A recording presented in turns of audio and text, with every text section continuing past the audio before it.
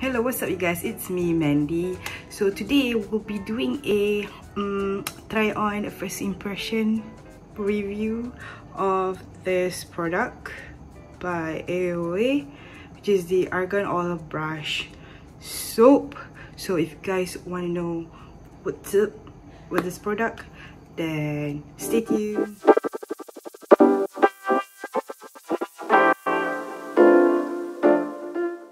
This is the soap for makeup brushes, to clean our makeup brushes.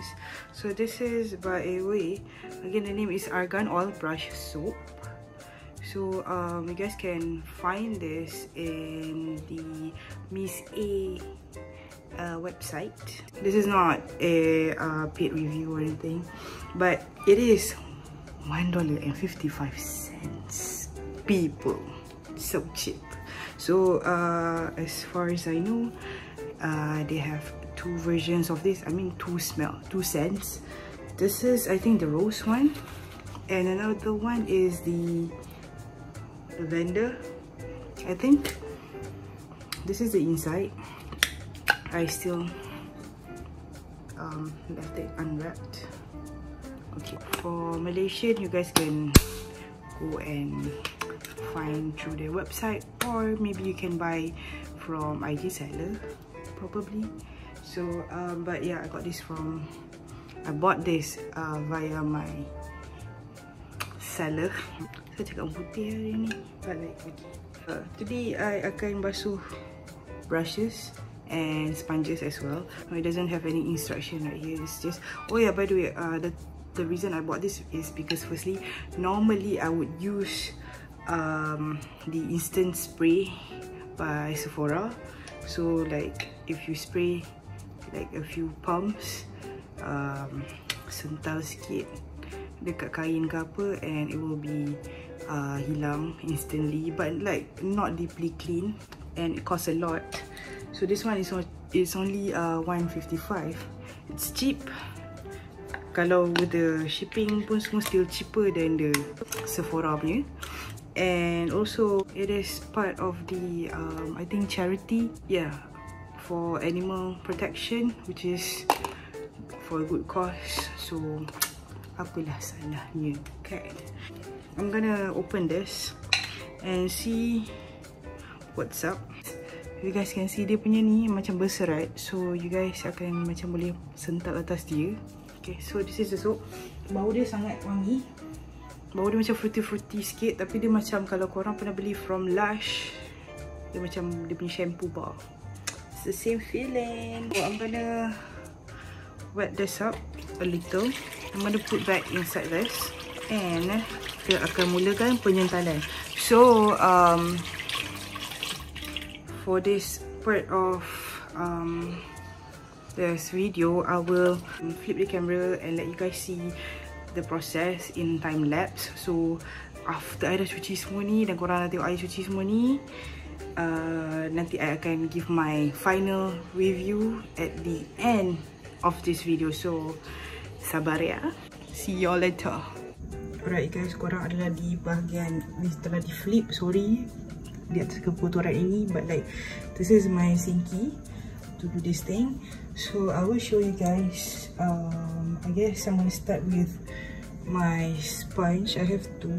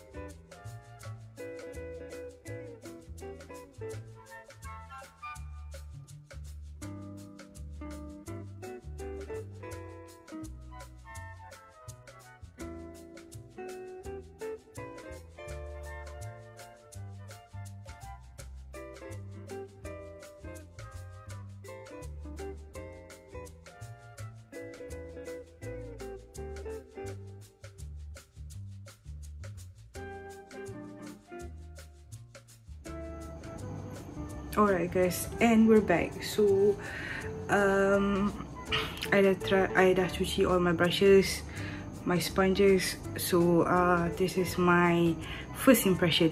So as you guys can see from the video, apa ni, mula-mula I pakai untuk sponge, dia serap banyak, dia keluar pun banyak.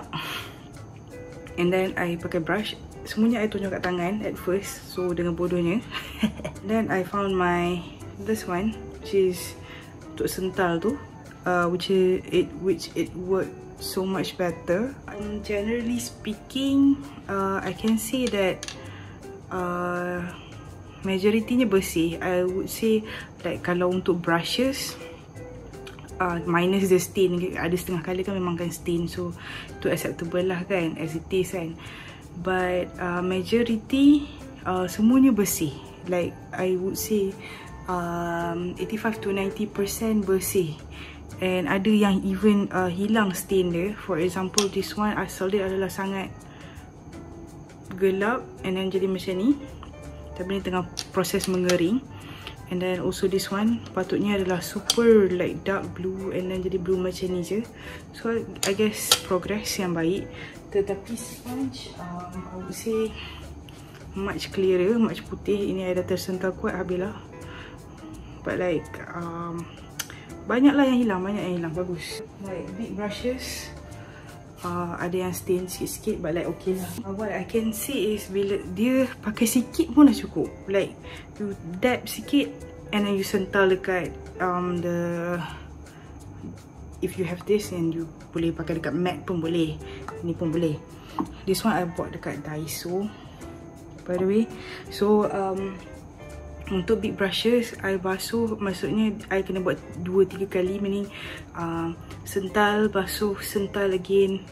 Maksudnya pakai sabun tu 2 kali. So untuk brush yang kecil, like sikit je pun dah senang hilang lah. But like sponges, dia macam tough sikit lah. But untuk brushes, no problem at all. Do I recommend? Yes. But I tahu susah nak cari sebab tak ada kat dalam Malaysia. You guys can also use sabun macam, actually bagusnya sabun yang tak berbau lah, macam Dove, macam dia macam natural scent. I used to use that. Or korang boleh pakai shampoo korang, which is actually sangat bagus sebenarnya. Ada orang guna makeup remover, which pun not bad. I pernah try a few way of washing the brushes. Dia adalah much better than yang spray tu. Spray tu mahal, tapi kalau you nak instant, okay. Kalau you nak yang safe aja, you boleh sabun Lux pun boleh. Kalau nak sabun buku, basically sabun buku yang kurang toreh-toreh sikit, so korang just boleh sental atas tu and boleh terus basuh. So tak payahlah exactly beli sabun yang macam ni. Or again, macam saya cakap, shampoo. Shampoo adalah one of yang paling senang. I pakai hari tu entah shampoo apa benda dah, and clean, sangat clean. So yeah, and then if you guys can beli yang ni. Kalau tak boleh DIY kat rumah. You guys can beli macam, kalau tak beli pun pakai benda lama, benda macam papan lama, macam contohnya chopping board ke apa. Make sure bersih lah. Or like any plates ke apa, korang guna hot glue gun, korang buat like swirl ke apa-apa bentuk, buatlah macam ni, bintik-bintik, buat line-line, swirl ke apa benda, biar dia kering, and then korang boleh jadikan benda tu matte untuk cuci benda, untuk sental benda ni. So tak payahlah nak beli yang Sigma ke apa. But actually you guys can find this also in Watsons. But actually buat apa nak rugi kalau boleh ada benda yang lama, and ada, kalau tak hot glue kan, pakai uhu pun boleh. So there's a lot of method to try and use, and benda tu pun sama juga, jadi je. So yeah, that is all from me. I will include a picture or a small clip hasil cucian ini besok, sebab right now adalah pukul 20 pagi. So we'll see how it turns out tomorrow morning. Right now semua basah-basah belaka. I'll show you guys using that small clip. And yeah, thank you so much for watching. Please subscribe to this channel, like this video, or click the bell for notifications. Watch and like other videos. support my other channel with my friend, oh my god Legally Fab. And also yeah, follow my IG which is the same name, Loris Lee Notorious. I akan letak semua dalam my description box down below, so you guys can go and check it out. At times kita orang akan buat IG live together, normally on the weekends. But yeah, do watch, do subscribe, do follow me on Instagram. So yeah, thank you so much for watching. I'll see you guys in the next video. Bye. By the way guys, as you can see, this is after kering, bersih, lembut gila. Kalau ibu sekali kecil ni korang tak nampak tak This is berus yang besar-besar, lembut gila korang, lembut sangat. So that's why it's better to use soap yang macam tu bila cuci, meaning bar soap. And then by the way, this is all synthetic punya brushes, so synthetic pun okay, maksudnya hebat lah, bagus lah sabun ni. Tapi korang boleh, macam saya cakap, boleh pakai Dove and all that. Okay, bye.